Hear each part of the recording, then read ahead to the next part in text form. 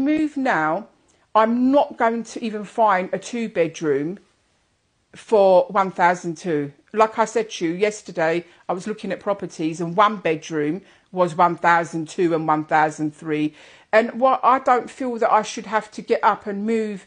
I mean, I moved here 9 years ago, like I said, because it was cheaper. I thought it would be better than London for the children. It's a nicer area. I don't feel that, why should I have to get up now and have to move even further out and restart life again to try and find something cheaper? I'll totally have no one, and I'm already kind of housebound. I barely mix with anyone after I got ill, and it's really rare that I leave the house, apart from getting my meds and popping my son to school sometimes, you know. So I'm just going to be totally isolated to try and get into a budget because nobody wants to help.